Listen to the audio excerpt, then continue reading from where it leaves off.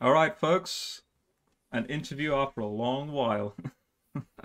I'm here with a good friend of mine, David Graieg. We go back in the those meetup days, Christian meetup days. What, 2015, 2016? A Yep, about that. theological student back then, so a local Perth boy like me, and he's finally published his dissertation on memory work with respect to the resurrection, focusing on like the creed in First Corinthians 15 and all the finer details surrounding basically again this phenomenon of memory work and applying it. Is there any application to the first century context? My questions will obviously be, oh yes, that's the particular book you're holding up. But my questions will later on in the interview. I want to ask you about um, the Old Testament narrative that then gets funneled or telescoped into the creed itself. Because don't forget, the creed says according to the scripture, and then you have all this like resurrection, like in other words, the defeat of the gods and celestial flesh language in that same chapter. But uh, before we get to that, David, introduce yourself and introduce why you've done this work and summarize your work. And yeah. Yep.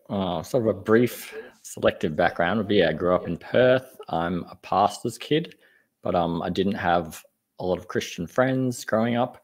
And so there was a time in my life where I wasn't sure what I'd make of it all. But basically, about my first year of uni, primarily through reading the Bible, as well as some Christian apologetics books like Lee Strobel's Case for Christ, I came to think it was true. I was studying electrical engineering, but thought I'd love to go to Bible college, even just to understand it a bit better.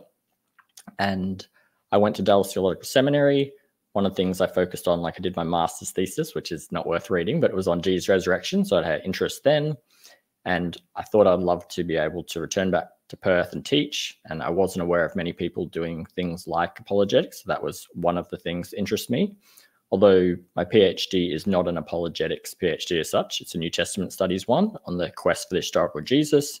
And it uses what's been called a memory approach to be, in contrast to, say, a criteria of authenticity approach to say, what can we say about Jesus' resurrection? And it limits its scope to First Corinthians.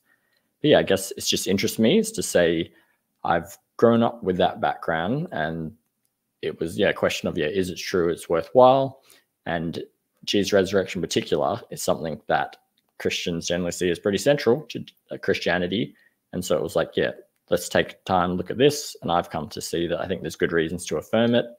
Yeah. Right. So let's where shall I go straight for my questions and then maybe bridge it to the thesis work that you've written and Yeah, happy to. yep, Yep. yep, okay. So my interest has always been this big, larger narrative background of the past that then gets funneled in this Jesus story. And doing a deep dive in say Markan scholarship and then like if you go down the ultra critical route, which is like say the four authentic Pauline letters of First, Second Corinthians, Romans, and Galatians. Interestingly, just those four works have enough meat inside that takes the whole gamut of the Old Testament narrative and Paul's psychological change from a persecutor of the church, and then this radical notion that Yahweh did become a man and was crucified on a Roman cross. And so what I find interesting specifically in Corinthians, yes, Romans and Galatians I suppose are like, so Romans would be Paul's theological justifications for making sense of the theology of the cross, right? And then Galatians is more like a, scholars argue if Galatians is one of Paul's earliest writings, and it's more so to do with his engagement with the 12 in Jerusalem.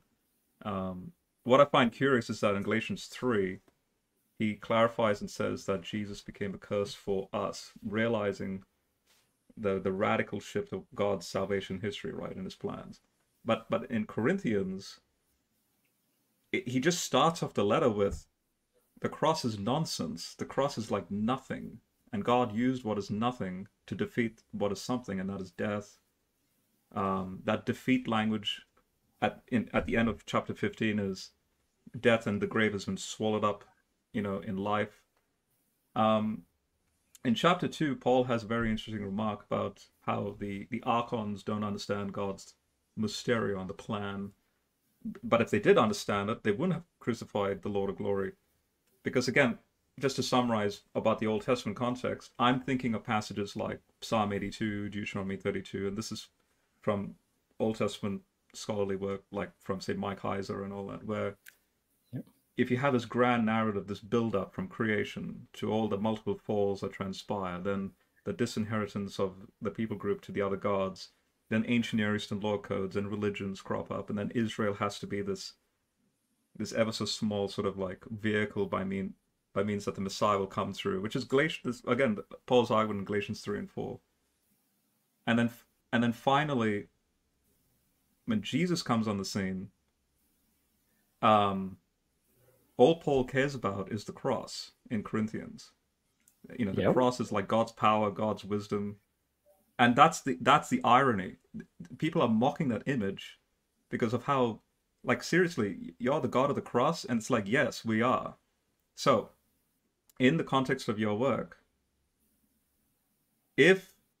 let's start with the negatives. So say it's all false memories, or it's some sort of made up stuff and all that. How interesting that you have what's transpired in the Old Testament context. Then you have this people group, Christians, that are able to still come up with a very complicated amalgamation of Old Testament data with this grand narrative of like the Table of Nations and the reclaiming back of the nations, and this whole narrative, right? To then the ultimate directive purpose of this story is that it's the defeat of death, defeat of the grave, defeat of the powers, and then adoption, like Galatians 4. Now, although we were slaves, now there's an adoption where we now become the sons of God, right, through this resurrection process. So if it's all a false memory, yeah, I find it harder to believe that it would be a false memory based on how they can conjure up this very complicated Second Temple discourse where there's a lot of confusion about who's to come first, Elijah, and they have all these particular people to come along, and then they're able to just mash it together, synchronize it very efficiently, and then make this discourse that we call Corinthians, Romans, and so on. So the creed then, and as you pointed out in your prior interview, where the scholars, there's a variation of how old the creed is. So Jimmy Dunn obviously puts it months after the event. But the point is, the creed is so packed.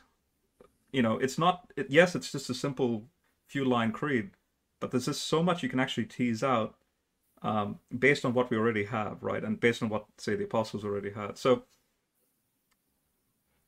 did you engage that in your thesis, or are you sort of going from, say, the New Testament perspective back, maybe, or you're just focusing specifically on the New Testament, like based on my response, or what I'm thinking, how does that impact maybe your thesis? Like, yeah, I got you. Lots of good thoughts there, but right. Basically, in terms of the reading, I did read a decent amount, but I really feel like, as Ecclesiastes says, there's like no end to the amount of reading. And so the book itself, is focused on 1 Corinthians and what memory has to say. But actually, when I started my PhD, I actually was including the Gospels, but that got narrowed within the first year. But, I did do some reading on that.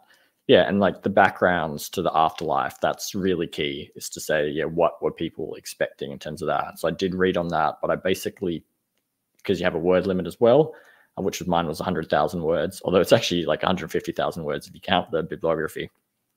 But anyway, so I read up on the afterlife, but I didn't take like my personal view. I basically just have a big footnote that says like, here's all the different stuff on it, and you can look at the different views and that. But you're right, that sort of Old Testament trajectory of how they understand that's come into play. And like in the creed, I don't think too much this actually made it in my book, but there are people who think that the creed was longer and it may have had some stuff to do with Jesus' life in there.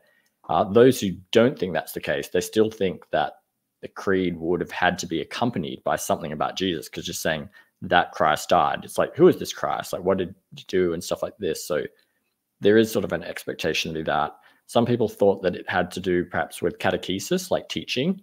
And in that sense, it'd be like a launching pad to say that, that Christ died, as it happened under Pontius Pilate, was crucified, and this, that he appeared. And they may say, this is the appearance that, you can hear more about, so-and-so tells.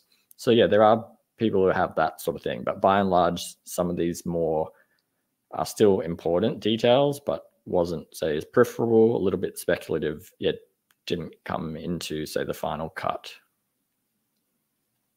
Mm-hmm. Okay. Do you have any questions? Or...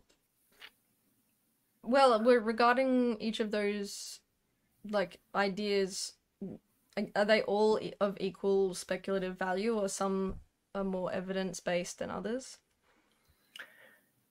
Yeah, I guess it's just one of those, depends. Like, I think some of the scholars making it would be pretty prestigious and they do it a lot, but you may find they're one of the fewer people who talks about it. So yeah, and so if you tend to go with just, well, this is what most people are talking about, this is the information in the text, it wouldn't be clear what the background or what could have been the case. So yeah, just cut that way. And in general, I'm trying to make an argument and try to make it sort of carefully, but like the more I bring in, the more likely people critique it and say, like, yeah, what about this or that? Like a big, if you like, gap in my book would be the fact that I never make the argument for how memory can actually go back to an event, which is to say, by and large, I was arguing that, yeah, people could remember it, but then you can say, well, how do you know they just remembered that, as opposed to it actually goes back to reality? And yeah, I have got a separate journal article. I want to try to work on that. But yeah, like that's actually just pretty controversial. And so you just try to side put it and say, for the sake of right now, I'm just sort of assuming it. And so similarly with, some of these different details about the creed or some of the backgrounds, I just sort of majored on the major parts, and secondary things, it in theory could affect it, but just got to let it go. Does your dissertation have, like, is it affected by, say, if there was, like, for example, you were mentioning, like, there's a possibility that there was, like, a catechesis variety of memorization. That would probably imply that there's more of a lean towards something already being written and structured, rather than, like, a shared cultural oral tradition, for example, whereas some of your other examples lean more to it could be oral or it could be either way without mattering. What's your, like, with your dissertation, does it lean more on the backbone of having a prior written account, or actually it doesn't, or oral tradition, or doesn't matter either way? Yep. A lot of the time I would take if this is the case, then what would follow and could be said, or if it's the other hand, what would follow in that case. So not always too committal there. But because yeah, in general, I think scholars are saying that the first century was a predominantly oral culture, but with an interaction with written media. So it wasn't just oral or, just written. It's sort of a combination with both. And I guess I'd say we don't have prior written records, but it does say that there are probably teachers in the church. And so in the sort of Jewish culture, teachers were often known for memorizing, I think, even the whole of the Old Testament, or before they're meant to be teaching it, they're meant to have memorized it. And so you'd have that same kind of thing in the church. They adopted some of these sort of Jewish customs of their culture, and the people who could have been involved in catechesis and training, and that would have known it. There are cases of people taking notebooks and making notes beforehand. But yeah, given that this is the only and the earliest copy we have of the creed as such, I just went with that's what we've got, so that's what we'll work with. Are you wanting to make another question? Well, let's get into the meat. Like, yep. Let's dig in. So the creed itself, did you expound systematically through the creed? Like you broke up the creed. Christ died, buried, Yep. rose? Like, did you actually break it apart and chronologically go through those three categories of the creed?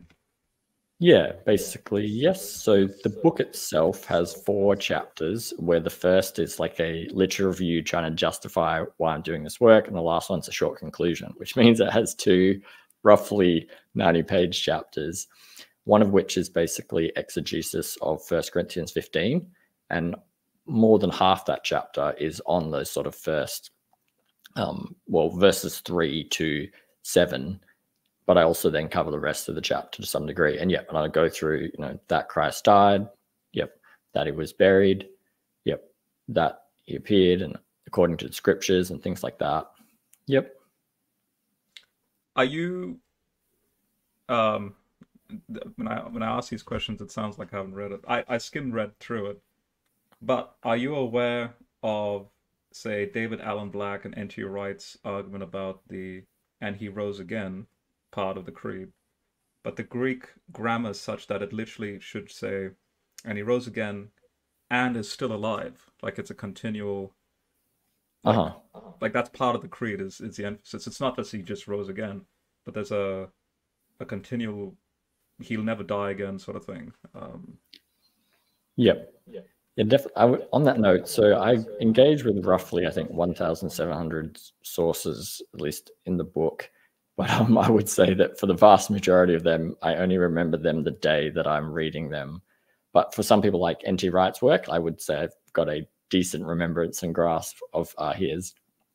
But yes, I know like Black's work, I did engage with it, but yeah, I couldn't tell you what his view is without just rechecking my book or his work in that sense. But yeah, I think in general you're talking about the term the aorist, like he rose, gyro, and that it's in that tense, like what does that imply? Or do you take it to do more with the aspect in Greek grammar, like, the tense or the aspect? Yeah, and it has that sort of implications, not just that he is presently risen, but yeah, it's like it's risen with an ongoing force. It's, yeah, and I do make some comments on that. I would say my Greek is okay, but it's not one of my stronger points. What about later in the chapter where Paul goes through a sort of like an Occam's razor? If Jesus didn't rise, then you're all this whole thing is just a big worthless exercise. Like, how, did you engage with that? Yeah. Interestingly, I'd say the argument structure in 1 Corinthians 15 is not like, okay, Jesus rose, this or that. He's actually going from, in a sense, verse 20, saying there's people who deny this. And then he chooses to start his framing of the argument then by saying, hey, we believe in Jesus' resurrection. But it's not like he's arguing for Jesus' resurrection as such. He's saying this is something that, I spoke to you about when I visited. We believe this. The other apostles passed this on to me. They teach this as well. So like that's kind of like the established fact. And the reason then he's bringing it up is because, around about verse 20, people are saying that they deny the resurrection. And he's saying, how can you do that if Christ has been raised? Yeah, and that's sort of working in. Even if you like the very last verse, I think 58 talks about how if you don't hold this, it's in vain. And so, yeah, he's as well, that was sort of the motivation, saying like, if Christ hasn't been raised, it's in vain. If Christ hasn't been raised, all your everyday labor and toils and stuff like this is in vain as well. Yeah. And I try to give a basic exegesis of the chapter. One of my supervisors is, straight up New Testament exegete, and it's got great work. And so, yeah, he definitely wanted me to sort of properly handle the text as what it was saying, and that, not just to sort of jump on what does memory say about it. So I did try my best in that regard as well. Right. Also, the reason why I bring up the the Old Testament context is because, so Heiser, before he passed, the last book that he published before he passed, brought up something from his friend David Burnett, who wrote an essay on 1 Corinthians 15, apparently saying that there's a matrix of, like an intertextual matrix between star-like theosis of Genesis 15 and Deuteronomy 32, and I kid you not, Psalm 82. Like, it sounds a bit far-fetched to make these sort of intertextual connections, but it seems to work, all because Paul seems to quote the Septuagint, and the Septuagint uses the word anastasis, that we use for resurrection. Yep. So Psalm 82 ends with literally, resurrect, O God, to reclaim back the nations. And also in Zephaniah 3, it mentions that the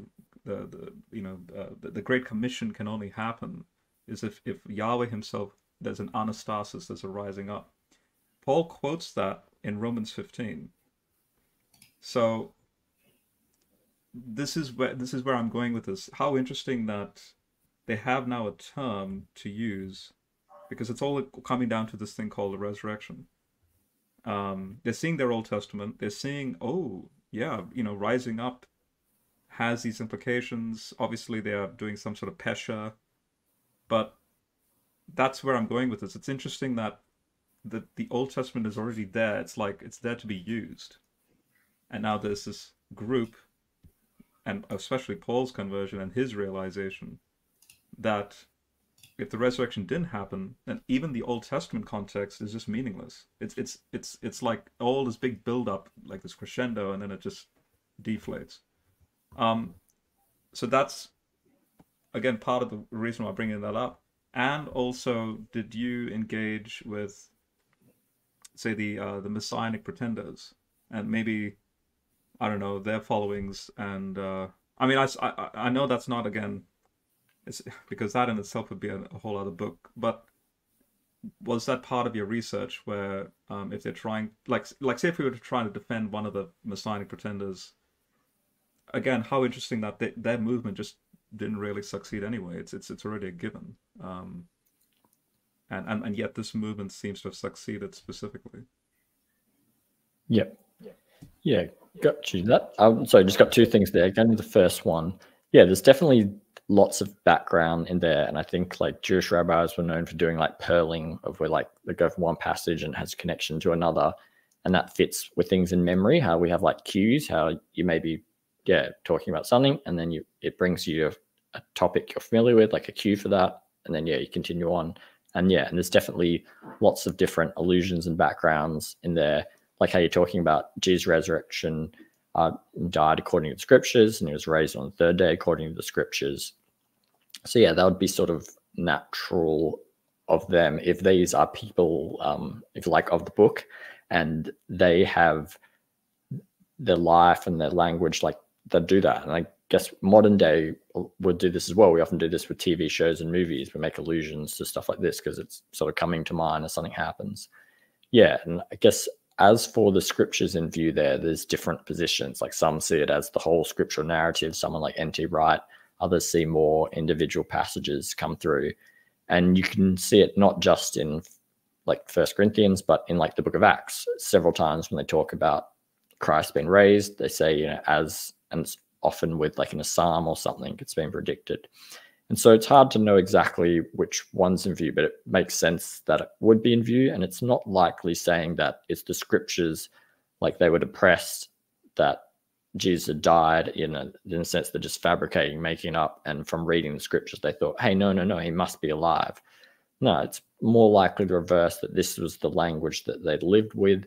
And then now they're seeing that it wasn't just a meaningless death as such, but it was, say, for our sins according to the scriptures, not that he just rose or died and we make it up from the scriptures, but like the meaning of that, the explanation from that is that. And there'd be, allusions throughout the passage. I know something I didn't think of myself prior to studying this, but I came across scholars who see in verse 56 that talks about, now the sting of death is sin, and the power of the sin is the law. They see then in Romans like a whole chapter basically addressed on this topic, and can see how they generally think First Corinthians was written before Romans, but that's how something he developed. And so there is this sort of connection and memory, even within Paul's own writings. Yep.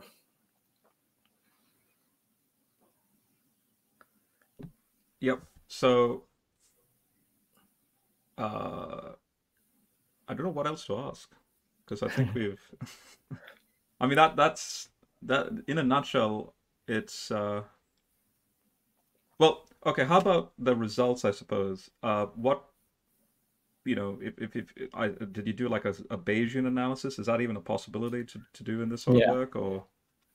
I did not in the end, and I'm fine with that being done. I did have a discussion. I had 4 supervisors as such, a bit of a long story, but in short, yeah, one of my supervisors was like, the only person who really used that is Richard Carrier, and wasn't a fan of Richard Carrier, and said you just don't want to be associated with that. And so it was better not to go about that way.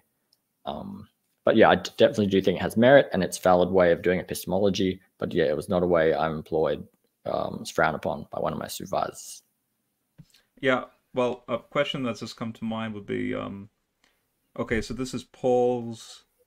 So he's taking this creed, and again, Pentecost is like close to about 7 weeks, 8 weeks after the crucifixion event, and in Corinthians he says that I have come onto the scene like as if I've been stillborn or like come abnormally late, sort of thing. And Yep. so there's a lot of, again, psychology in Paul in that chapter 15. Don't forget, he's citing the Passover narrative prior to even the composition of the Gospels, although there are scholars like James Crosley who argue that Mark could be in the 30s, which is a bit really early. But anyway, the point is you have a memory of the Passover event a couple of chapters prior. So it's interesting that Paul is tracking in his own way the larger, bigger narrative, the theology, the ramifications of what this means. What about interconnections with, say, historical Jesus studies, like, say, Darrell Bock's work on what's happening in, say, Mark specifically, and that, like, the whole, like, again, you have to write a whole other book to engage in that context. But what's your thoughts on that? Like, in other words, just the bare bones, skeletal historical Jesus context, what he taught, what he did, and now Paul's argument here. Yeah. Sorry, I do kind of get you, but might have to get you to rephrase that a bit, which is to say, I definitely think Paul, like there's been articles written that say because there's people who say that, yeah, Paul knows nothing of the historical Jesus. To him, he's just some sort of like cosmic figure or something. And there's people said, no, if you look through Paul's letters, there's definitely him affirming parts about Jesus' life. But sorry, obviously in 1 Corinthians 15, I'd say he's doing that about Jesus' death and resurrection, and he seems to be doing that in a historical way. And there's a few different opinions there, but in general, that's the thrust. But sorry, your question was more how does that play? That's basically you've reworded basically the context of my question. That I suppose, instead of, because usually what Christians do is they read, say, the Gospels, and then they go into, to use like Islamic analogy, the Gospels are like the Quran, and then the Hadith is like Paul's writings. So what if we were to do it the reverse, like have, say, Paul's writings first in the New Testament, and then when you finish his writings, now you read a biography of Jesus, the bios, right? Say Mark. Do you think there would be contradictions or memory lapses, embellishments to emphasize maybe what Paul's getting at? Obviously, again, it doesn't mean Paul is influencing, say, Mark's gospel or the author of Mark, but what would the chapter 15 do to other sections of the New Testament? I suppose is my okay question. Yeah, got you. Yeah. Definitely. You often hear, like, does Paul have awareness of these events? I actually haven't thought too much about how much the gospel authors know of, say, 1 Corinthians. But I guess I would say they should have known of the creed, because I guess the claim is it is the common early traditions of the early Christians. Yeah. And I guess one of the comments I make, a weakness of this view, is that the creed is like really well known and really early, and people like this, is how come we don't have sort of clear reports then of what the story was for each of these? So like the appearance to Peter, or even to James, or to the 500, depending where we put them, I mean, to the 12 and to all the apostles, it's hard to know which one it is, but we do have several of the appearances in Matthew, Luke, or John. That could be the one, to the 12 or all the apostles. Some have said that to all the 500 corresponds to the last one in Matthew 28, where Jesus gives the Great Commission. But yeah, and so a weakness would be like, if this was the early creed tradition, why don't we get a longer testimony and account of that there? So I do touch on that a tiny bit. I think that's a valid thing to bring up. But it wouldn't, I think, be decisive one way or another. It's like,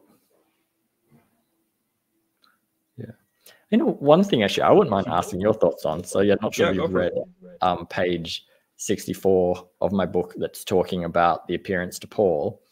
Is so there was a scholar who I can't remember his name right now, but I was looking it up myself, was last name Scott. He talks about how this could have some allusion to some of the giant passages. Yeah, and so I basically write here that the term ectoma literally refers to an abortion or miscarriage. Shall I bring it up? Like, share my screen? Yep. Yeah, you're welcome to. All right, let's do that. This page? Yes, yeah. Yeah, I think up, not so much the footnotes. Sorry, I have too many footnotes on my... So yeah, just that sort of part here, saying the term, ectroma, refers literally to an abortion or miscarriage.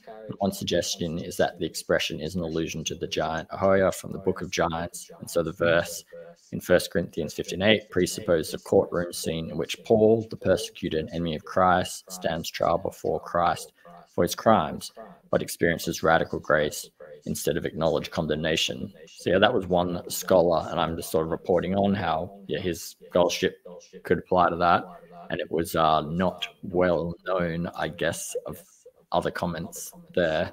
And I did look up some of the this Book of Giants, this text myself, but yeah, that was interesting. I'm not sure if you're familiar. Like, I don't remember seeing, say, Highs like commenting on this particular one, but I'm not as well versed that I would just, it would have got in my mind. Yeah, so, okay, I'm familiar with, I've done a lot of work in, the Book of the Giants stuff, plus also the Qumran utilization of certain passages in Job that speak about the etymological nature of Nephilim. So, Naphila, the Aramaic, there's debate. Does Nephilim come from Naphal, to fall, and hence the fallen ones? Or why did the Septuagint translators have it as Gigorim, meaning giants? And so Heiser will argue, the morphology of the word will fit not the Naphal verb, but when you look at the way the Aramaic utilization of Naphila, which means giant, when you transpose that back into Hebrew, and it's sort of like a retrograde, retrojected backwards, so to speak. Morphologically, the word Nephilim does mean giant, doesn't mean fallen, it just means giant, or some sort of, like, as Genesis 6:4 says, the men of renown, the men of the name. Then Enoch goes into very interesting, again, the big larger narrative of, so I recommend, I'll bring back your page in a moment. So you can see me. I recommend Amma Anas's 2010 work called On the Origin of the Watchers. It's a journal for the pseudepigraphical, journal. And what he does is that he traces the Mesopotamian background. So this, what's called the Apkallu myth. Like, why does Genesis 6 exist to begin with? And interestingly enough, Genesis 6, 1-4 is like its own creed. It's like, I kid you not, it's just like the creed in 1 Corinthians 15. It's like a creedal statement that gives you the logical reasons from verse 5 onwards why there's corruption in the earth and hence this flood. And so then the ancient Near Eastern workings, the polemics there. Then Second Temple Jews. So first Enoch is important because before the discovery of Ugarit, the Ugaritic material, first Enoch happens to be a very interesting bridge. And then when we discover the material, it's like, hey, they're right on the money. Somehow this material has survived into the Second Temple period. Hence, New Testament authors are going, headstrong with that narrative. So another study I recommend, it's by a guy named Tyler Stewart, with respect to, it's a 2022 publication, a dissertation on the origin of evil in Galatians. So what he does is that he goes to Galatians 3:19 and Galatians 4. So in 3:19 it says, well, why was the Torah added? And then it says, because of transgressions, plural. Well, the transgressions, plural, for Second Temple Jews is to do with the giants and the multiple falls that's transpired. And then if you have, the people groups that are under the subjugation of gods, then the Torah happens to be designed as an ancient Near Eastern law code that accommodates that larger context. It's not just... So what Tyler Stewart says, too much in the Reform Circle context that are obviously, like Calvin and so on, that are far removed from the Second Temple discussions that scholarship now is discovering. We apply what's called an Adamic template on law language. Tyler Stewart says, no, we should apply an Enochian template. And so therefore, notice Galatians 4 goes straight into this, he was born by a woman, born under the law, adopted us to become sons of God. Notice it's a very interesting reversal language of the sons of God with women, Nephilim, now the son of God through a woman, and now we become the adopted sons of God to replace, it's like when you have that perspective in mind, it's like, oh, okay, that actually unlocks a lot of the murkiness that the Adamic template usually has. So now in Corinthians, specifically in chapter 11, are you aware of the peculiar, again, giant sort of polemics with the head covering? I think we've discussed this before, but Right. no, I guess because I didn't major on. Yeah, I'm not, by the way, for the sake of time, I won't go there, but basically, because of the angels, the head covering issue, so chapter 15 goes into celestial flesh, this theosis, what does resurrection look like? Now, courtroom scene is interesting because if you're taking divine council imagery from, like, say, Daniel 7, Psalm 82, obviously First Enoch is full of that, and Enoch as this hypothetical character in the book is in a courtroom scene before the Son of Man who's on the throne and the other watchers that are judged and so on. What I find interesting is that I'm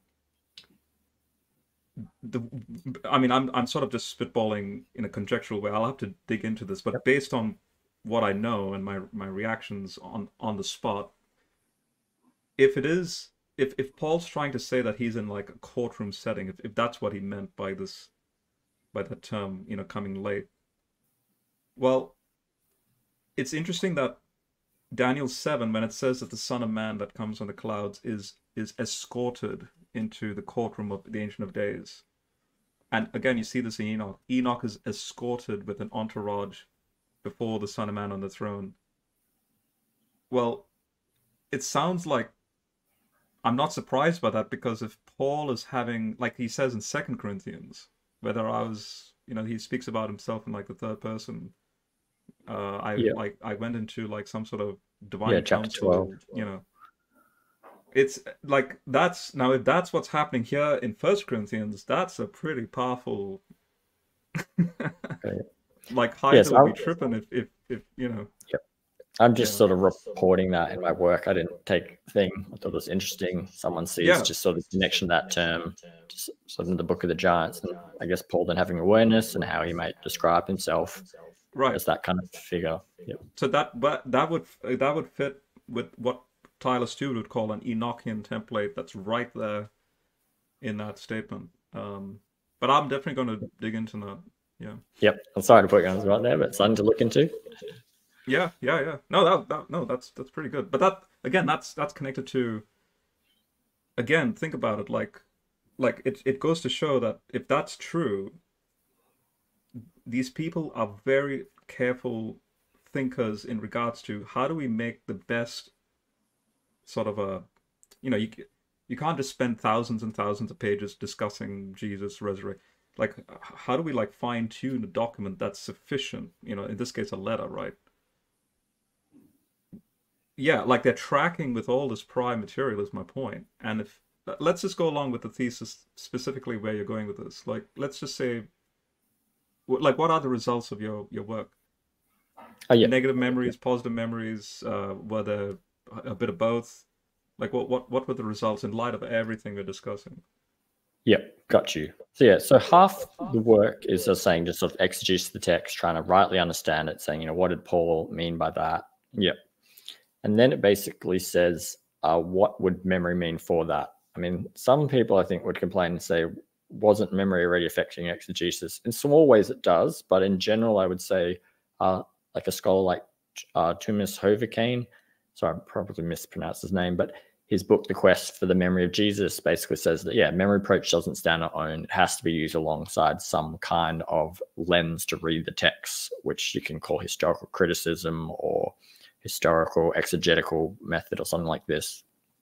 So that's really what the first chapter does. So then the third chapter then will sort of apply that. And it really does it just on a bit by bit steps. I've identified 21 factors of memory that you could apply, and some are going to have less relevance than others, but I mean, just kind of going in order almost. So one of them would just be transience, and just says, look, how well you remember what you had for breakfast today is easier than if it was a week ago, you know, a month ago. Yeah. And so I say, you know, based upon that, you know, if the creed is a certain date, it would mean that. Or if the letter is at a certain date, it'd mean that. Yeah. And in a sense, that's pretty boring, but it's just sort of one factor. Another factor would be then that was for, say, just typical memories. But if you have more significant things, like if we asked, you know, what did you have for breakfast at Christmas or whatever, you may be able to remember that one, even though it is like 3 months, 4 months ago or something like that. So that can be a factor. And that'd be like a major one, which is to say, you know, if a resurrection happened, it's not going to be an everyday thing. Yep. So that would bring that. But yeah, there's other factors as well. And so I guess it's kind of a mixed bag in that sense. So I'm saying some of them would say, like the flashbulb one would say, yeah, you know, had it happened, it's very likely they could remember. But other ones may say, hey, this could give reason to doubt and it's not so sure. An example there would be on Paul's health. Like it says, generally people in good health can remember things better than ones who aren't so well. And so I basically chose to be agnostic, I said, about Paul's health, in the sense that, yes, he's traveling around, he's speaking of that, he's in good health, but he's also someone who's been like whipped, shipwrecked, stoned, and stuff like that. So, you know, you could debate thing either way. And so I said, you know, that's not super clear. So I guess it's going to depend on the factor. I guess probably the more interesting thing, say, for what I found. So there's 4 different philosophical theories of what it is to remember something, and it may depend on what, and there's different people that advocate different ones. One of my supervisors also was like, you've got to pick one and go with it. I was trying to cover all 4, and they ended up allowing me to cover 2. One of them is known as the epistemic theory of remembering, and it's basically, you know, epistemology, study of knowledge. You might say, how do you know something? And the general view, not everyone takes this, but it's that if you know something, you can call it justified true belief. Yep. And that's to say you have to believe it. It has to be true, and you have to be warranted for believing it at that time. And so you basically say the same thing about that. Like, you know, did Paul actually think that Jesus rose? And I would want to say yes. You know, it appears he's been sincere. Was he warranted in believing at the time? And in general, I would want to say I can see how arguments could be made either way. Like someone could say, like the fact that he fell to the ground, he was blind, like that's an indication. You know, if you take the book of Acts as representative of what's happening in 1 Corinthians 15:8, where he says, you know, Jesus appeared to me. Yeah, so someone could say like he wasn't warranted, but others in general would say like he was in good health and stuff like this. So yep. But yeah, I guess the question then comes, did Jesus rise from the dead? And as far as sort of memory goes, I don't think you could be clear cut and give a case for that. There's different things you come into play. Like you could say that the flashbulb nature of a memory should give you reason to think then that it's not only just warranted, but that had it happen, it likely goes back to that memory. Like the best explanation for why we have these various people claiming that is not a lie, is not that they mistaken identity, but Jesus really rose.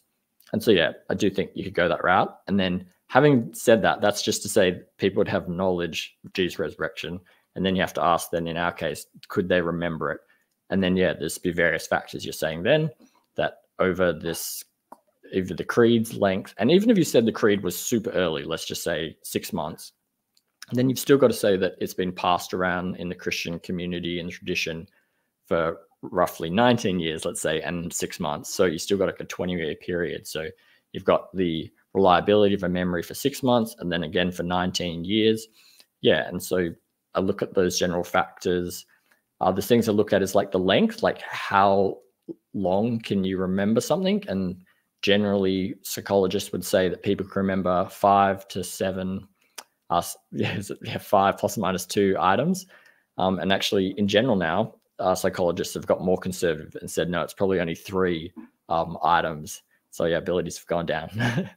But and then I say like, yeah, well, how would that work for the creed? And it depends how long you think the creed is, because some scholars say it stops at verse 5, some say verse 7. So like, count the words in Greek, or I consider then maybe is essentially, are you just trying to remember what you call memory chunking or grouping? Like it's say that Christ died, that he was buried, that he was raised, that he appeared. So in a sense, that's like 4 things rather than every single word of that Christ died according to scriptures and that he was buried and he was raised. Yeah. And which would be longer. But yeah, there are studies that said that some people can remember, I actually forget precisely here, but I think 30 plus words, and it can fit within that. It's to say in general, like if you're asking, sorry, it's a way too long answer, but what are my sort of findings? Oh, no, excellent. I'd say that the various factors that need to be considered are important. But on the whole, I still think it gives good reason to think that, had Jesus really risen, that would make sense of the fact that this is how it's been reported and they could remember it. Yeah, it's the basic thrust. What about, if you have a question, go for it, but I was just going to quickly ask, what about, if you're talking about remembering, 3 at most, or at least 3 things or something like that, what about like a rhyming nature of the creed? So again, David Allen Black will argue that there's a lot in the New Testament letters, like the Common Christi hymn. I mean, notice I've automatically just said it's a hymn. So there's debate, is it a hymn, is it a poem, but the point is, I've even seen arguments for this creed in Corinthians as being some sort of like it's very truncated, very like, and you pointed out earlier, you're saying it could be a longer one, but it's designed to be basically memorized, I suppose. Like it's yeah. And I like the Common Christi hymn, although he's in the form of God, he had empty. You notice that the way it flows, is that something that is very applicable here? Yeah, that is like a factor that come in, and to say that several scholars have mentioned that there's probably some sort of rhyme or meter to the creed, though it's not as clear as some may like to make it. Like there's definitely evidence of it, but I don't think it's like a clear-cut case.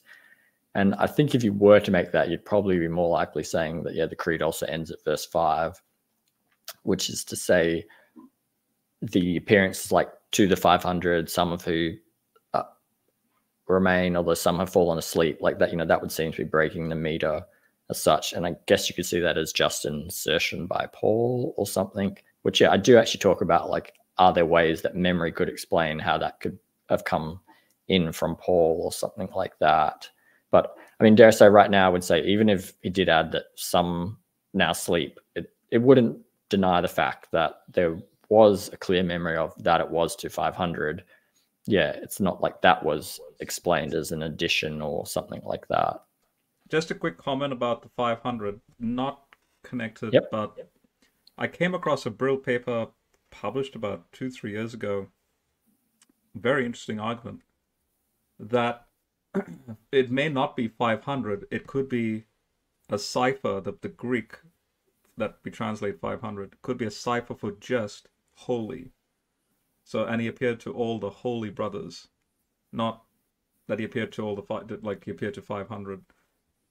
I don't Yep. know if you came across that, but I found that interesting. In other words, it opens the door to, it's not like a limited like 500, you know, and then you usually see the online the wild west of the online YouTube culture where there's this, well then who are these so-called 500, right? And why is just the term 500 just thrown out? I don't know. I found Yep, that yep. study I actually want to say, interesting. off the top of my head, I don't remember coming across that one. So happy to like send my way and I I'll can send you the check a bit PDF. further. Yeah. I guess some of the things I've seen is some people might have said it was just 500 men, like feeding to 500 if it was 5,000, if it was to 5,000 men plus women and children. So it's that sort of remark. Some people say that the appearance to the 500s should have said over instead of like it was in the skies above the 500 and stuff. I discussed some of that stuff as well. But yeah, I don't remember the cipher one. Yeah. Go for it. That's yeah. Before I forget, because I have a terrible memory. Memory, right? Absolutely shocking memory. Like the lowest percentile of people who can remember anything is mine.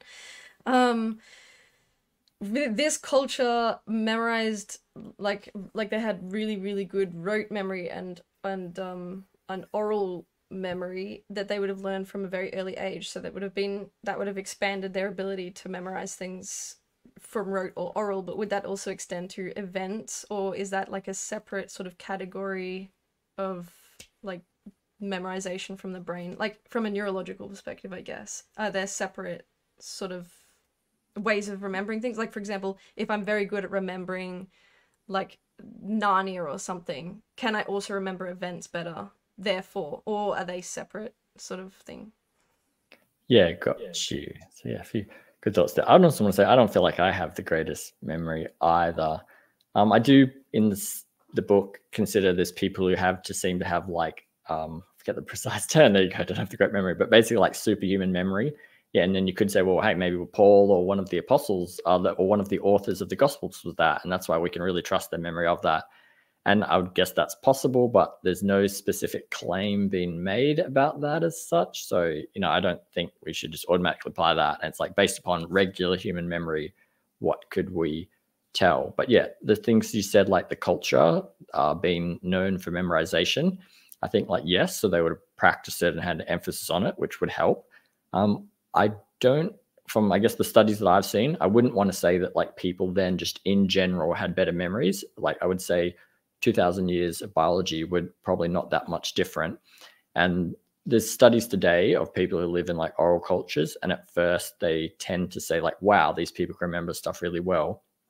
Though the general conclusions have been that it's about the practice of it, which is to say, if you practice it and something like you can learn and improve that as well. And it's generally things that was of interest to them, which is to say they had interest in their sort of like village traditions. But today we often say we have interest in like sport or something like this, and people can remember all these facts and games and of that people have played. So yeah, but I mean, a few other things just on your comment of like, yeah, if you can remember one thing to another, yeah, it's more, I guess, going to be based upon, I think, your repetition of the particular thing you want. So you may know Narnia well because you've read a lot, practiced that and that. And there's also even memory techniques, which pretty much the techniques we use today are the ones which the ancient Greeks used. And I guess given that's the Greco-Roman culture of which some of this was happening, there's reason to think that can be in play as well. Although it may not have been, but like it could have been, and it would help remember. Yes, I feel like I've gone on a bit, but the kind of factors you're listing in that would come into play. Yeah, and did you have something? Well, yeah, I definitely wasn't saying that they had better memories than us, like biologically, but just because they practice memory, like memorization, they probably have like, you know how that you've got like that neuroplasticity where if you work on certain areas of your brain or certain skills, then that becomes easier for your brain, you know, recall or memory or something like that. So if they practice that from such an early age onwards, then they're actually better at it just because of that, those pathways being used more regularly than say me, for example, who can't remember chapters and verses of anything, even in the Bible.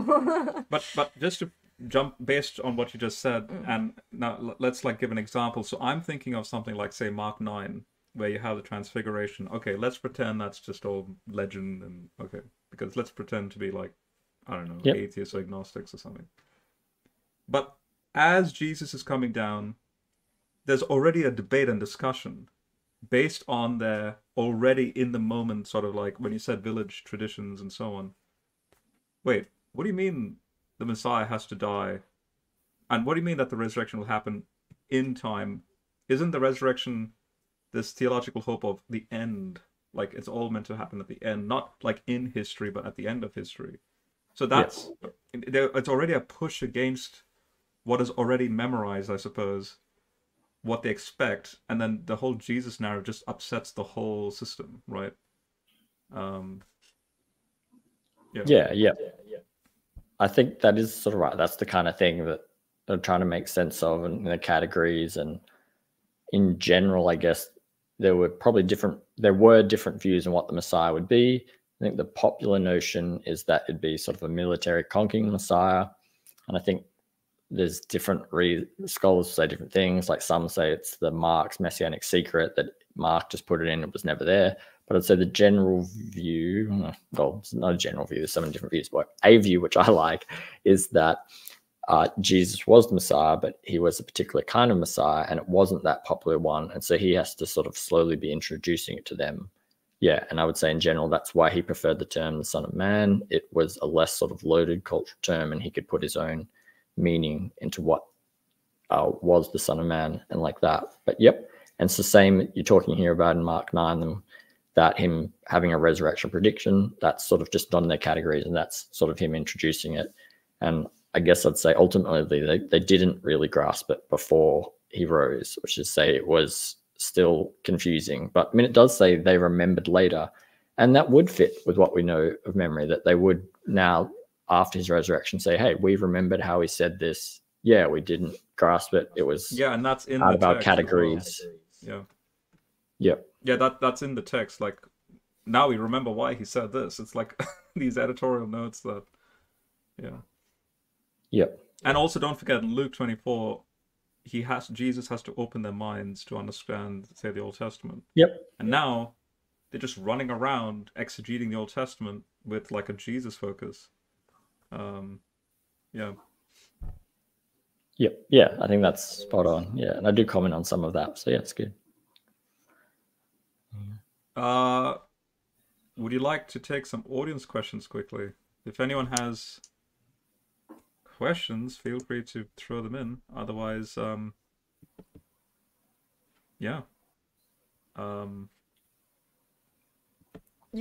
like to hear you talk about social contagion of memory that you've got here, and this is like basically a blurb in of number your book. 6. Yeah. On number 6, the social contagion of memory. Yep. Yeah. Well, talking about not having the best memory, I'm the type of person who wants to get the definition from it as well. So yeah, social contagion refers to false memories implanted by social influence. Yeah. And I guess you'd say it is false memories, but in general, the phenomenon is saying that you may remember a particular way, but because you hear other people speaking and saying it, you then change your memory because of them. And this is going to be related to other factors like suggestion. Yep, I guess it's just a particular type of that. And I'd also want to positively say then that studies have been done to say that this basic phenomenon of hearing other people can also correct false memories, which is to say someone may have said it was this, but on talking to others, they can also sort of change their memory that. So it doesn't just have to be negatively, although it does sound that. But yeah, basically then I just try to think about how this could apply. And yeah, a few that I get from the book then is to say that in general, people are more likely to have social contagion for stuff that they're unsure of. But if it's something that, they're like, no, I really thought that happened, it's less likely to happen. So in a sense, things in the creed, I think, are in general less likely to be influenced by social contagion. Whereas if you were to say stuff like, was it still dark, or how many women were at the tomb and stuff like that. That's something that, yeah, if you heard someone said, oh, it was the two Marys or the three or this, that's more likely to be like a little bit less clear. And so you could see how that could come into play to there. But in general, for things like the creed, because it is short, has rhyme and meter and stuff like this, it's less likely in general to do that. Or like, you know, again, in the creed, if we've got the appearance of the 500, we don't know this, but, you know, even if 10 of the 500 were like, yeah, I'm not sure that's what happened, you'd still, in a sense, have 490 saying, no, I think this generally did happen. So, and I'm saying we don't actually have any other reports of the 500, so we wouldn't strictly know whether it was 10 or 1 or that. We've just got that appearance. But it's to say that this is probably not a factor that should cause us to doubt the information in the creed. Yeah, What about I think the baptism of the dead? So I was always confused with that passage, but my favorite interpretation, and I'm open to other ideas, but so far, Heiser did a good amalgamation of a particular study that argued that people were being baptized on behalf of the hope. So this is coming now to memory stuff, to the hope of resurrection because of Jesus' resurrection, right? So people were becoming Christian. Like, take your, I don't know, your the hero in the faith, you know. So for me, it would be, I don't know, say David Paulson or something.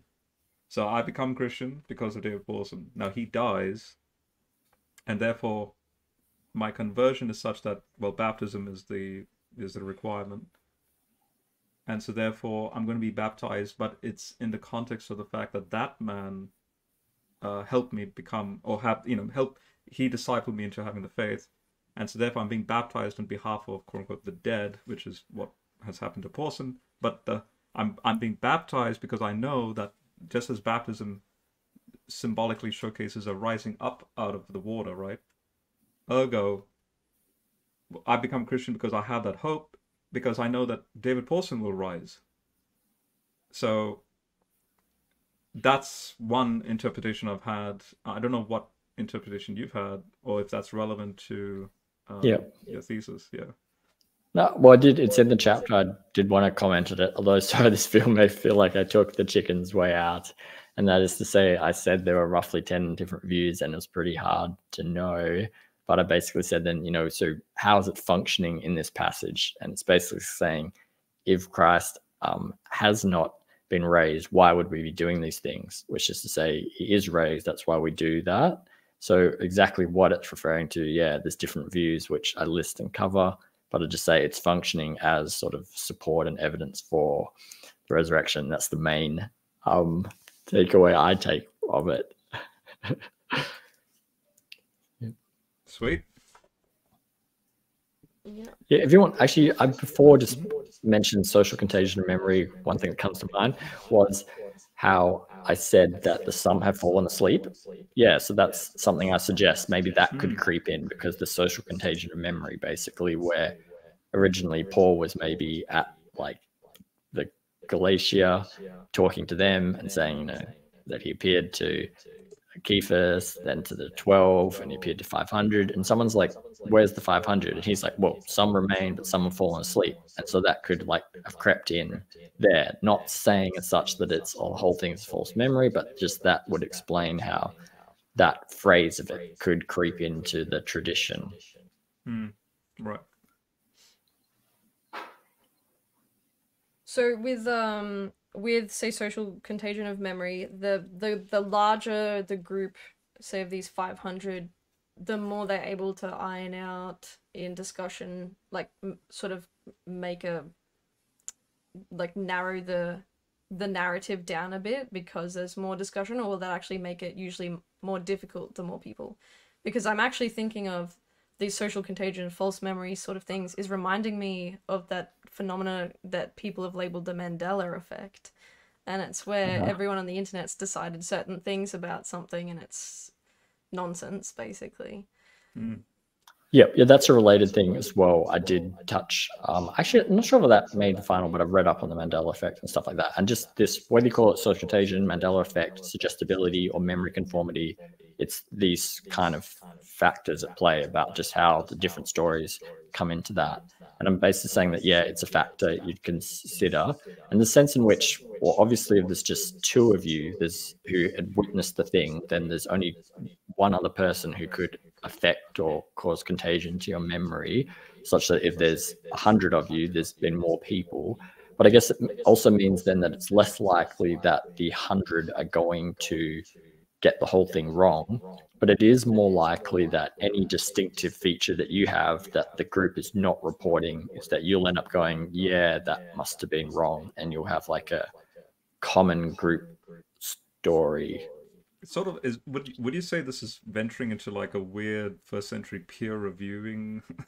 Maybe it could. Yeah, be it is, and I think it can be a bit speculative to sort of just do that. But I guess we're just trying to see then, are there possible effects of that? In general, like again with social contagion, you're less likely to be influenced by someone who you consider more unreliable. And so in the first century culture, I said that women were sadly not seen as, not necessarily that they were unreliable witnesses, but they weren't as credible as men. And which is to say their sort of version of the events is less likely to influence than someone who has a more patriarchal kind of view.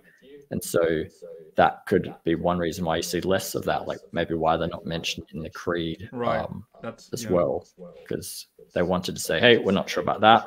The firm facts, Although that's an interesting point, because again, coming back to the question earlier where I said, what if what if we read Paul's letters first, then when we get to the biography of Jesus, the famous apologetic argument, the women, they're the first ones, not only coming to the tomb but also leaving and then telling everyone we've seen the Lord, and then you have Jesus appearing to these select folk, right? I suppose a question I could have is that whether you take 500 there as a cipher for holy, which now becomes an unknown number, or literally 500, it can't all be just 500 men. You would expect like a gender differentiation in that number. So yeah, I do discuss some of that in there, which is to say, some people say because all the other appearances are to men, maybe that was men as well. Although in general, just the term there of not the number 500, but it's like 500 people. That term generally refers to men and women, and so that's actually the route I go. So it's 500 group of believers, both male and female, men and women. Yeah.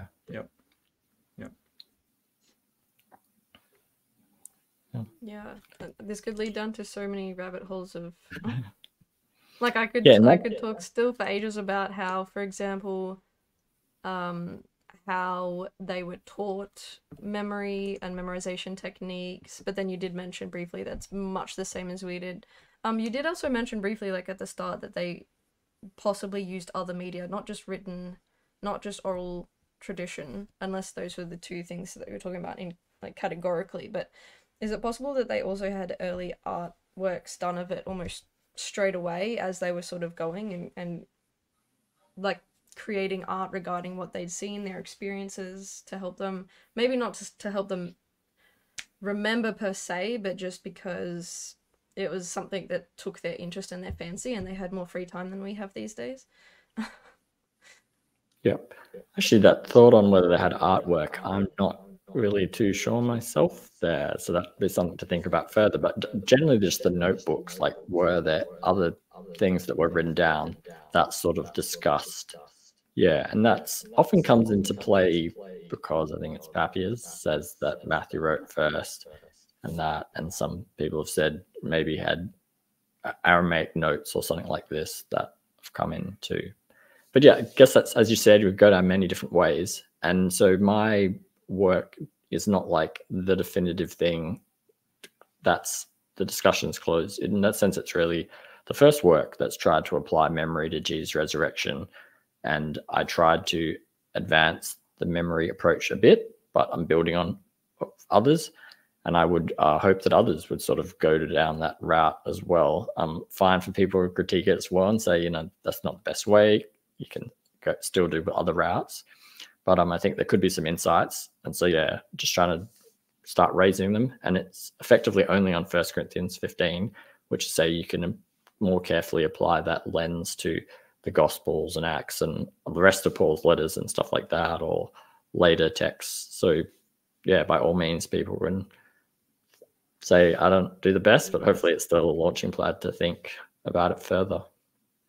I'll put you on the spot. Habermas's 4-volume work, he's released volume 1.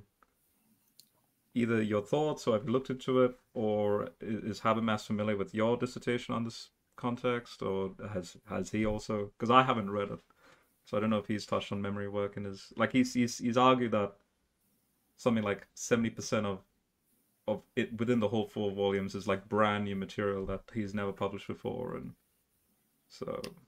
Yes, I'm only about 20% of the way, which still feels like 200 pages. That's about, I think my book's less than 200 pages, but so I can't fully say, but yeah, I'm working through it as such. And yeah, I did also see like an interview where he made that comment.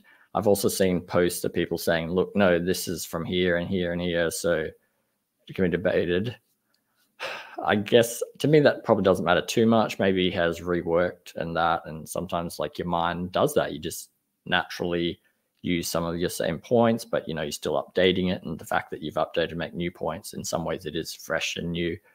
But yeah, I'm finding it's like I'm looking forward in general to his work. I think he's done a good contribution. The fact that it's so detailed is in some ways a positive and negative, which is say it'd be great to do that, but it is a bit of effort and time, to get through. Yes. What also, does he know my work? So I did email him in early days to say if he knew something, and I have sent him a copy of my book. And actually today he sent me an email saying that he's received it. So that's very kind of him. And so, yeah, you can get his take on it eventually. But Habermas's work, I guess the first one is the evidences. And so he's basically just going through the text and sort of see what different scholars. And so, yeah, I think that's in general a good contribution. He's known for the minimal facts approach, and the stuff, I guess, in the 200, I've mainly worked through the methodology stuff mainly so far. And I don't feel it is worth saying what's the best method to study this, but I don't think it's something that you have to like die over, and then probably is, some methods are going to have some value either. And I think I'm used to seeing people say, look, minimal facts is what is like the scholar 80-90% of scholarship say, and you affirm that.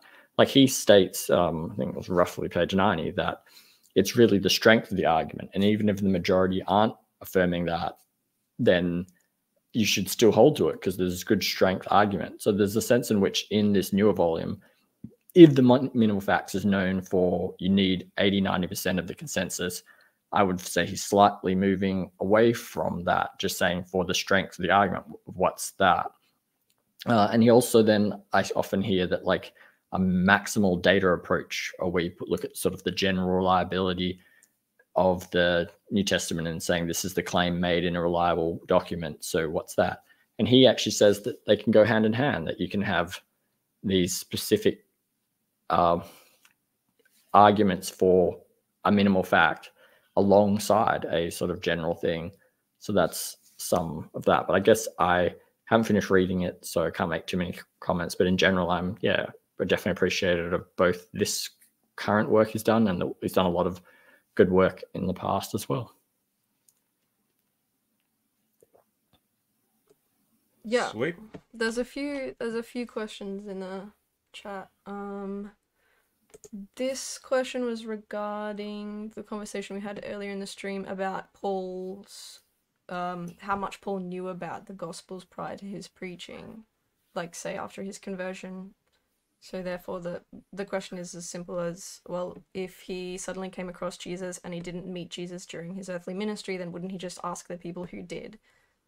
So yeah, but in a sense, just quickly, Oh no, go for David, and then I'll. Yeah, in a way, I'd basically say that is correct, which is to say, like in 1 Corinthians 15 says, this is what I received, which is to say other people did tell him about it and that. And I guess there's a question of when. I mean, some scholars could say that he actually heard like a Stephen talking about it even before Paul had converted. So he didn't learn the creed later, say in a lot of people correspond it with Galatians chapter 1, where he went to Jerusalem to visit Peter and James. But you could even argue it was before. Like he did hear people talking about it and that. And yes, I'd say that's basically on track. Yep. Yep. If you want to get technical as well there, you might say I would be arguing for that he learnt the creed from other Christians, but the experience, he still had a revelation of Jesus, an encounter on the road to Damascus. But I know a few people do, but yeah, I'm not one of the people who thinks that Jesus, when he appeared to Paul, told Paul the creed, as we found that. The content of the creed he learned from other people, like this person saying. But yeah, he did have a experience as well of fear. I suppose the question I have on that is, this would be an interesting litmus test for. I would find it more interesting if Paul was completely just his own thing. So in other words, you have the Gospels that, if you take Q as a legit thing, and scholars like Mark Graieg is like, nah. But anyway, the point is you have this Jesus tradition, right? And then there's Paul. It would be an interesting litmus test if, as per Galatians, Paul has this weird scenario happen to him, and he's like, oh boy, I'm familiar with the so-called Jesus movement because I persecuted them, because they claim Yahweh became flesh and all that, right? So he goes to them and exchanges notes. This is my distilling down and trying to make sense of this experience I've had. What's your reaction? I mean, if that actually happened, and the Jesuses don't contradict, you know, the Jesus of the Jerusalem folk, and then the Jesus of Paul, if it's the same Jesus, you know, that's hence the welcoming context, right? But if it's not the same Jesus, then Paul needs to be excluded out, right? So. Yep. Yeah, I don't really get into discussion, but there are scholars who say, did Paul even know Jesus during his life? So, but that's. Yep. So next question. Once you memorize or come to an understanding of what is believed to be the core facts, how much would need to be memorized? A lot of teaching, similar to how Corinthians and Thessalonians have similar language about the same subject, but tell it from different points. They could be from the same person that understood resurrection, but didn't just repeat something memorized. Right. Yep. I guess with the term memorization, there can be verbatim, literal word for word, or you can have, you know, I generally have memorized, I know the gist of it, and both in a sense would sort of cover there. Yeah, so the creed in general would probably fit into the category of something that you would be attempting to memorize word for word, whereas maybe the parable of the prodigal son or something like this, I mean, you could argue that as well for word, but I think in general, that's probably more like a gist of story that you remember. And there may be cases where it has a bit of both. An example would basically just be like a punchline of any joke, where you can build it up and you can still have, yeah, I've memorized this joke to use and prepare. And there can be stories I think you'd see in the Gospels that fit this, where there's like a punchline to it that is probably likely a word for word bit. The larger section may not be. And there's, in that sense, just different models of oral transmission that scholars have put forth. Generally, there's different categories, but what's known as the formal controlled spectrum, and you can have it being either formal or informal, or controlled or uncontrolled, and the combinations of that as such. And then there'd be certain traditions that are, perhaps more likely memorized verbatim, and then some less. And you, I think, mentioned Bart Ehrman before, you know, he generally is on that less spectrum of saying like someone had learnt it, which you could say memorized it in a gist sense, but then they told their neighbor, who told their friend's wife, who told like their dog, and then like that's how it came along. What about motivations? Like, so you can remember something. So, for example, something that's not like nonsensical, like flat Earth. I can memorize a flat Earth argument. It doesn't mean I'll be motivated to go out of my way to you know, make an apologia about it, right? Yeah, you got you. And I think you're right there, that sort of motivation. And that's to say, like Kenneth Bailey, he was one of the people known for doing this oral transmission studies, makes that point right from the beginning, that there's different like genres of material, and the sort of hearsay gossip, yeah, that's in that unimportant category. It's informal, it's uncontrolled. Yep. But there are sort of key village traditions. And in general, then, yeah, you would be saying that a lot of this stuff about Jesus is like he healed a blind man, he rose from the dead, and that's in a different category. That's of it's important, it's motivation. Like Paul's sort of saying in 1 Corinthians again, this is what we taught.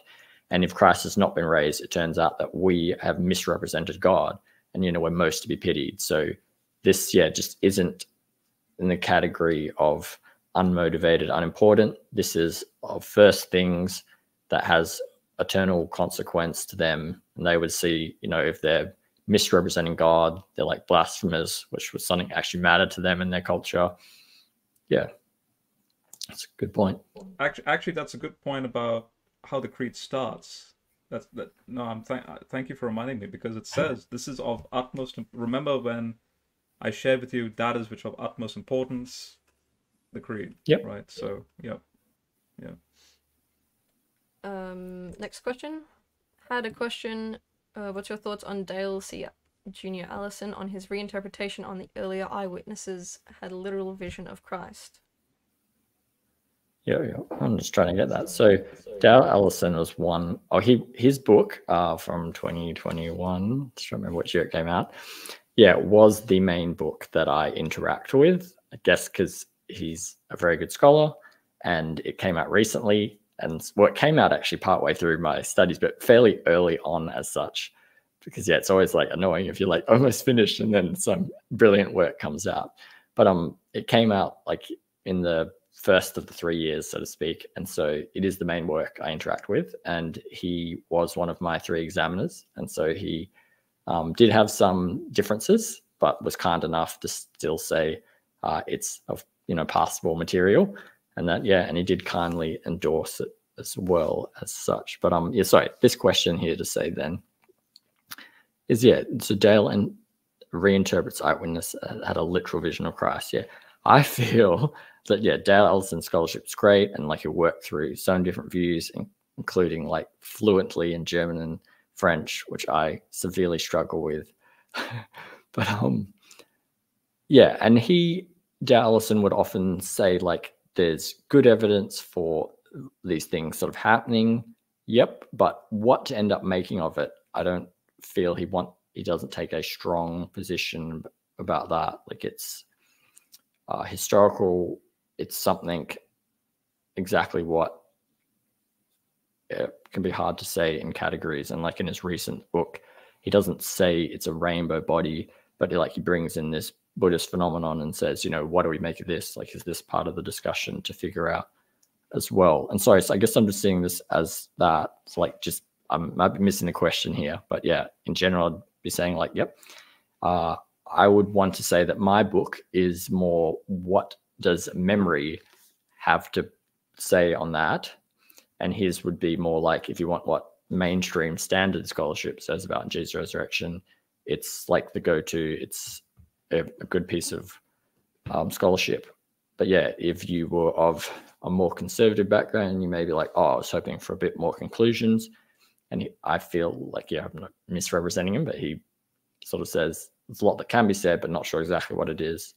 But yeah, and if you're a skeptic as well, wanting to say like, wouldn't he just say like it's all wrong? Like, yeah, that's not him either. He thinks there's a lot that can be known and said. even if he's not totally sure in the end fully what to make of it. Yeah, like his book is obviously, for those who don't know, it's a massive update of his earlier 2005 work, The Resurrection, right? I was fascinated to see his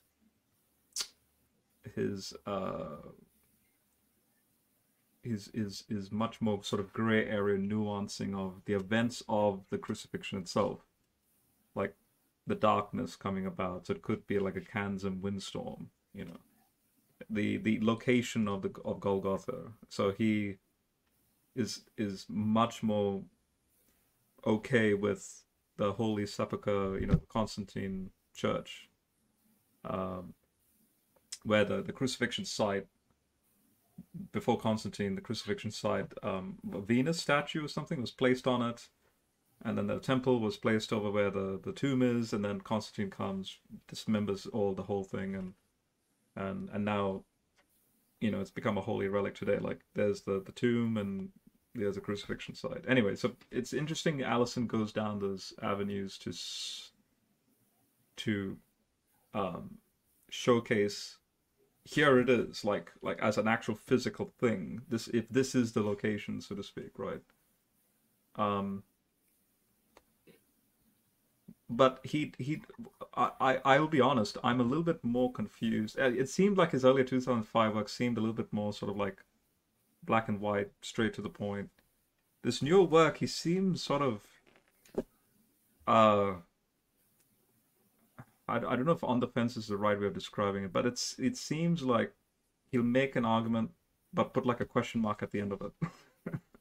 Is that am I into understanding his recent work? Is that an accurate representation of his work, or am I missing something? Or... Yeah, I mean, there's probably a lot to it, but yeah, in ways he definitely does that. Like with rainbow bodies, he just raises that, and it's like a question mark, what to make of that. Yeah, I was just going to say, from he kindly wrote an endorsement for my book, and one of the things he said was about my book is that the approach is it in the PDF? Yeah, I think it's page 2 probably. All right, let's go there. It says like the approach is new to me, and in some ways that's could be super nice. It's like as if I've made a new contribution to even a great scholar like him's acknowledging, although it's also could be like, well, there's a reason why others haven't done this before, and that's why, oh, sorry, I think the version you've got may not have every page as such, so it might be missing the endorsement.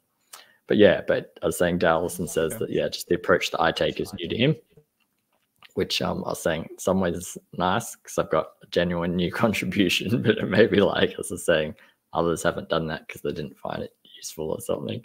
So you'll have to read and make up your mind there. Here's the endorsement. Oh, yeah. So, well-researched, up-to-date application of memory studies to a critical issue. The approach is new to me. Yep. This is about the concept of formal yet uncontrolled tradition commends itself. Yeah, and so that is basically saying, so in the literature, since the formal or controlled stuff was introduced roughly 30 plus years ago, there's been 3 categories. And so I commented that there is a 4th. So yeah, so that's, and for some scholars, that may be the only thing they care about. They'll be like, oh, wow, he took a 4th one. And they may say yes or no, they agree or not. But yeah, so that was one. Mike Lycona's made an endorsement. Yeah, he kindly. What's your thoughts on his? I guess I think he'd basically say that most people have used the criteria approach, and I don't necessarily disagree with the criteria, but want to ask what would memory mean for that. I think he said I could have some useful thoughts. He was also kindly one of my other examiners. Right, that's awesome. Michael Bird. All right, well. Definitely a fan of Michael Bird, so yeah. That's cool. Yeah. And Darrell Bock. So Darrell Bock is my favorite. I remember I was jealous because you mentioned this is sort of like a you You mentioned that you studied under him once, and he would always talk about American football or something like that, right? So Yeah. So no, and he was one of the. I mean, I had several, but yeah, one of the scholars I really enjoyed at Dallas Seminary, and I guess because I did the historical Jesus unit with him, and then my PhD is essentially in that field. And actually, he's the one who I guess first recommended a book to me on memory as such. Yeah, so I owe a lot to him, and my thoughts would be similar. I'm not saying he would agree with everything, although I imagine he generally would. But yeah, so I liked his work a lot, and yeah, he definitely did talk about sport, which is great. I'm not as big into sport as such, so sometimes I didn't get all the illustrations. actually, quickly, since we're talking about Bach, he and James Charlesworth from I think a 2013 publication engage with Enoch, but what's called the similitudes of Enoch, which is so the book of Yep. the book of I the know them Watchers not are, well, but yep. right. So the book of the Watchers are like 300 BCE dating. The similitudes used to be dated into the late first century. Bach and Charlesworth have push it back to the 30s BC. It has a lot of Son of Man, imagery in it, and ergo, another interesting thing is that it's potentially it was potentially put together in Galilee, which is just like, wait, what? And then by the time you come to the Jesus movement and the Galilean ministry and his Son of Man sayings, so that I was fascinated with that. I was reading that recently. So Bach and Charlesworth's work on that. Yep. So yeah. Yeah. I honestly, I'm satisfied with everything we discussed so far. I don't know what else. If there's Well, others, I'm curious yeah. about one thing. Yep. I remember when we were doing our Quranic studies, we came across a section where a verse had been written down following like the oration from a certain person, a certain Muslim. I can't remember what exactly one it was, but he has, like a lot of Muslims have memorized the Arabic, but Yep. not many of them actually understand what they're saying. And in this particular situation, he had flicked just a vowel over, switched it over. So Reynolds calls it a turn of phrase. No, it's not a turn No? of phrase. It's a miss. Like as is orating, he's missed. Like he's used a different syllable in the place of another syllable. Just say like it was something like, for example, a vet would be a det or something very basic like that. So he's just flicked over, like switched a syllable around, and they've written it down, but with that switching of the syllable, it actually changed. It was like a 2-syllable word. It changed the meaning of the word completely. So it's a different word inserted in this verse than in like the original like Quran that he was orating off.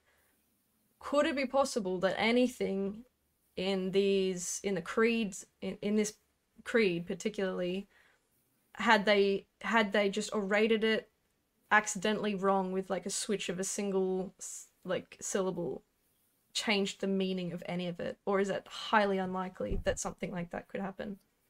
Yeah, I got you. Yeah. So I do consider textual criticism, but not in depth, basically because I would say there's actually been a full study done on textual criticism of 1 Corinthians. So point to that. And then in 1 Corinthians 15, I say the only one that could affect that is whether there was an appearance to the 12, and there is a textual variant about that, although the variant is to the 11. And so in a sense, either way you take it, there'd still be an appearance. And that's probably just going off the fact that Judas, according to other traditions, has died. And yes, Matthias is added later. But yeah, and so basically in short, I would say that yeah, there is no textual variant of that. Although your question was slightly different. And I do know like in Romans 5:1, there is, let us have peace with God, or we have peace with God. And I can't remember the exact word, but I do know that the difference in those two variants is over an omicron or omega, basically 2 O's, but like a short or a long sound of that. And so like it can come into play in New Testament exegesis and stuff like that. But yeah, and I would say I did consider that in general in the creed, and there was no sort of like variance that would likely have given rise to that, and that the stuff we do still wouldn't affect the case for Jesus' resurrection and memory of that. Yeah, that's great, because that really sounds like it nips that whole textual criticism in the bud if someone were to approach the creed and say, oh, what they really meant was XYZ, and just like put their own anti-theistic interpretation in there because of some sort of convenient vowel change or something Well, like that. the point is, does either reading contradict, Orthodox theology really? And if it's like a yes, as in which one is it, and the answer is yes, then that doesn't matter. Then, yeah, so yeah. if the meaning itself, like if the theological meaning isn't changed by any textual variance, then that's a win for Christianity. Yeah, so it doesn't in 1 Corinthians 15, but it may in Romans 5:1, but that's, I guess, not relevant to whether we have peace with God or we like let us try to have peace with God. But yeah. Still, the theological meaning remains much the same, peace with God, as the underlying concept. So, nah, that's good. Is there any more questions in the comment section? I haven't seen any. Nothing's come up. But David, if you're happy, we can leave it there. Otherwise, thank you for your work. It's good. I'm happy to see it all come to fruition. Yeah. Yep. Thanks for having me on, and yeah, hopefully people find it of interest. It may not be brilliant, but you can have some thought, discussion, and things to consider. So, yeah, I think it's Dale Allison who stated that his book was abandoned. It was not finished, but you sort of reached that point. And I can definitely understand that kind of feeling, that there's always more revisions and things to say in that. So you also had to do what you could to a certain point, and maybe there's a later edition or something. But yeah. You know what I'm going to do after this? Track down that Opa giant, right? So yeah. Yep. So, all right. Well, blessings to everyone. Thanks, David, for coming on, and we'll leave it there. Yep. Blessings. Thank you. Thanks a lot. See you all.